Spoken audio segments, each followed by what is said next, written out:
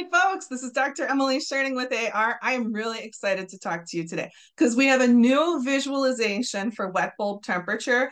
And this isn't just a situation where we've been able to port and more clearly show existing NCA5 data. This is the first time we've really been able to make it dance. And I think that that is so cool that we are telling a new story with the publicly available data sets. But first, let's get on the same page about what wet bulb temperatures are, what that means. All right, don't worry, folks. I'm going to make this quick. Stick with me and we'll get to the tool. But first, we got to talk about what is wet bulb. We're talking about life-threatening heat calculated by percentage humidity and temperature. You might have heard heat index if you pay attention to the weather. That's a similar measure where we've got a feels-like measure that can be way hotter than the mercury on the thermometer. If, like me, you like to hoard ancient thermometers. Wet bulb temperatures start around 95 degrees and high humidity. That is lower than some people might think, that you could be talking about life-threatening heat at 95 degrees, especially for small children and old people, people with cardiac conditions. That can be true. And unfortunately, we're all made of meat, so we can get so hot we cook in wet heat or in dry. If you can't sweat, like in a very humid environment, you're going to cook faster. Very rare steak starts at a dry 120. You might have seen that we're seeing temperatures like in Australia, like in Southeast Asia, where they're hitting 120 F. So we're talking about really serious needs for cooling in a warmer world. I think it's also important to address some wet bulb misconceptions. A lot of people are worried that wet bulb temperatures might make you instantly die because of how this is talked about in a get clicks fashion in many climate spaces. When we're talking about wet bulb temperatures, we're talking about health risks that increase at a population level, and we're talking about health risks that are already present, that we're already facing today in many parts of the world. There's also a misconception that we cannot prepare for wet bulb temperatures, but actually many climate-specific resilience strategies can help us get ready for this threat that's coming so that we can continue to live safely in our homes and our communities. But we need to be aware of the risk factors that we're facing. So if you're a person who's been really freaked out about wet bulb, let's try to chill out as we get into looking at this visualization, because it's going to be scary. So you should try and get your baseline low before we look at the tool, because this tool also has some limitations. I want to talk to you a little bit about our methods and limitations before I present it. The key concept that I need you to think about before we look at the visualization is duration versus intensity. If you've watched any of my state level forecasts, you know that when we look at changes to the winter, we talk about cold loss in terms of weeks and about intensity of cold loss, where we talk about raising winter lows. I want you to think about that as we're talking about this heat tool. This tool for wet bulb risk measures risk duration, how much longer in the year it might be possible for wet bulb temperatures to occur. Within that risk duration window, your risk is going to intensify depending on how humid your climate is. So for this tool, I want you to think about this as more a tornado watch tool than a tornado warning tool. This is going to show you the broad expanse of risk duration that you could be facing in your area around wet bulb at 1.5 C, where we are now, and at 2 C, our next threshold for change. The way that we calculated risk duration, and this is my concept, so don't blame Dustin for this one. I had to think about what could we do with our current data sets, which do not include humidity, which is a key component for calculating wet bulb temperature. So here's what I thought we should do. I thought that we should identify risk factors pretty broadly. So from the NCA5 data sets, I thought that we should look at, does the county level data show increased total days over 95, increased nights over 70, and increased annual precipitation? Because all of those are going to be strong but indirect predictors when they come together of wet bulb conditions. So if all three of those factors are on for your county, if that's so, we're turning the risk on, and then we're seeing how long all three of those are on and visualizing that in the visualization.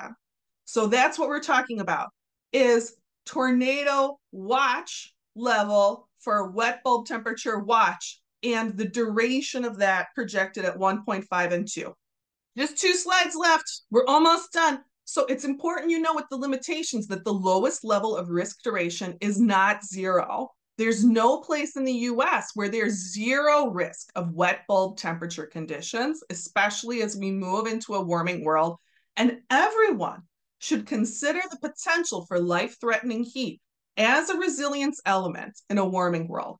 But it's very different if you're going to be dealing with one day of relatively mild wet bulb conditions, say 95 degrees with high humidity, versus an additional month where you might be at 120. Those are very different preparedness scenarios. As we look at the visualization, it's also important to remember that risk intensity is going to vary by humidity. So, well, Alabama and Arizona are going to show similar risk duration on this visualization. Alabama's risk intensity is likely to be much higher with its humid climate. Desert climates, those dry climates where usually your high heat is not paired with rain, you're going to be more worried about a temporary sous vide incident after a monsoon. So high peaks of risk over a long, low risk period of duration. Makes sense? Let's check it out. Folks, I think this is just so cool because, I can't program. I have a very limited ability with HTML and that's it. So when I look at multiple levels of data and I have to overlay them in my mind, I don't have any way to show people. But what Dustin made here, this really shows the wet bulb risk that I felt was there in the data, and now it's here and I can show it to you all. And that is so cool. So I like the way that we have this colored in here, and I hope that everyone can see it okay. We can see that at 1.5, which is where we are now, there are parts of Texas that really need to be highlighted as particularly dangerous areas. And I want to point out on this key, I said verbally that risk level 0 doesn't mean it'll never occur, right? We need to be aware as we build climate resilience that there is no perfect place, no perfectly safe place. When we're talking about risk level 0, we're talking about less than 3 increased days occurring a year, projected at 1.5 is this map, and 2C is this map. If you're at risk level 1, that means less than a week. Risk level 2, between 1 and 2 weeks, 3 weeks, 4 weeks, and 4+. Those of you who looked at our total heat map, at Dustin's total heat map, saw that there's a dramatic increase, much larger than many of us would have been able to understand without the visualization. The hot season increase between 1.5C and 2C basically doubles across the map. And we can see that wet bulb risk also has an enormous spread, an enormous increase in the size of the risk between 1.5 and 2C.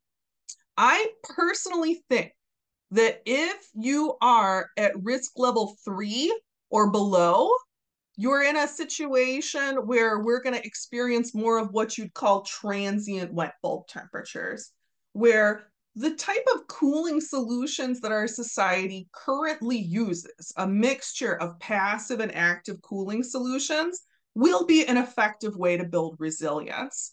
But as you move into the purple and red territory, you're really talking about a situation where deep resilience is going to be necessary for public health and human safety. As we look at this magnified purple and red territory, at 2C, and the conditions where we're not there yet, but we do appear to be heading there faster than we'd like to be, we see a need for redundancy in cooling systems to protect people. Because if the power goes out in this future, this is going to be a lot of people at risk of death. It's pretty serious.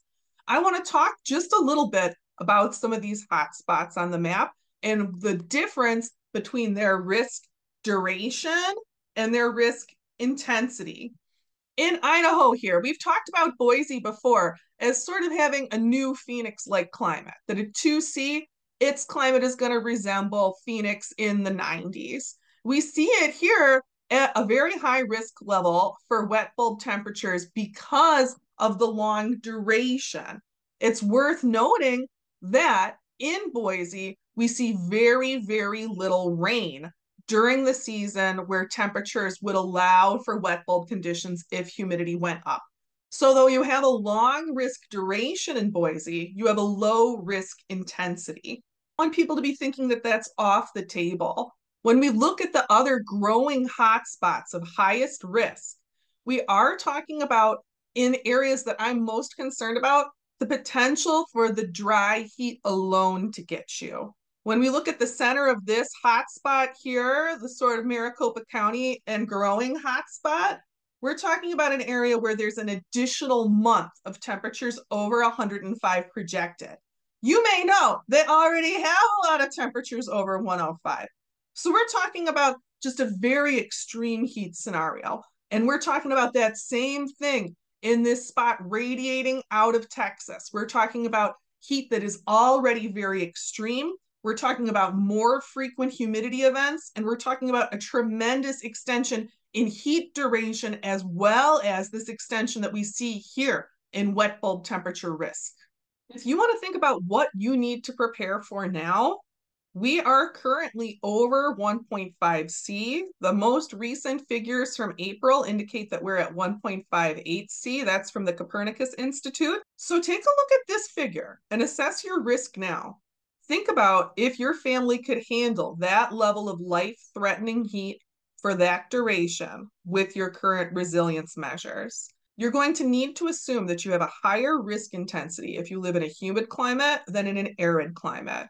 And if, like me, you're interested in building resilience for the long haul, I think that this 2C wet bulb risk figure is very informative in terms of decisions for where you might want to move. I personally want to stay at or below risk level 3. And if you're building resilience in place, it's really important to know what you're up against and the level of risk duration you're going to be facing, because that is really attached to the level of cooling redundancy that you are going to need.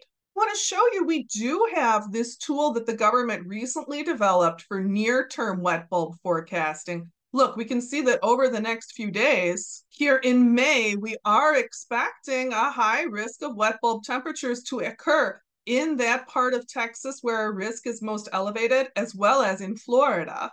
I think it's important to note that we are developing the tools that we need to prepare for long-term resilience and to keep an eye on what's going on in the near-term weather conditions so that we can put the icing on the cake, as it were, if a big heat dome is coming and you know it's time for your family to be able to get to ground if you need to. I think that this tool represents a meaningful step forward in our ability to communicate about and begin to build appropriate resilience in different parts of the US. And I feel like we get enough negative news that's faster than expected. I was hoping to be able to begin distributing community resilience awards in the fall, but thanks to you all's insanely generous support of American resiliency, when at the end of the Colorado video, I asked for some donations to help repair my car, I asked for $750. You maniacs gave $3,300, and you didn't stop when I told you that my needs were met. And I'm just blown away by the support of this community. I think that it's time already, faster than expected, to begin giving back to people who are really helping to build resilience in our community. Every month, starting now, the pool is full. I'm going to be giving up to a $500 award to outstanding members of the American resiliency community who have given us tools, methods, or inspiration to help build resilience on the ground. Dustin, you are guaranteed a $500 reward. Let's talk. I'll send you a check. I'll PayPal you. You let me know it works. If you want to give, there's a pinned comment at the bottom of this video. You can help me refill that award pool, and any overflow that we get in the next week, it is going to Dustin. His family is moving. They are moving from a high-risk area to a low-risk area at the end of this month, and he's still put in the hours to help us visualize this risk. And you all know there is no young family that doesn't need a little bit of moving help. So I think this is a great opportunity to give back to a volunteer who has given so much for us. If you give through the pinned comment, you should know AR is a 501c3. You will receive a tax receipt with our tax information. Let's keep this rolling. I want to hear more amazing stories and offer more amazing tools from the AR community to the AR community. Let's do it. Let's get ready together. The future is scary, but we can do the best we can as fast as we can. We can ramp this up faster than expected. Folks, thanks so much for all your support of AR. The donors, the volunteers, the active community members who are spreading the word online and doing the work on the ground. You all are awesome. We are building what we need right here. Let's keep it up, folks. Let's get ready. Talk with you all again soon.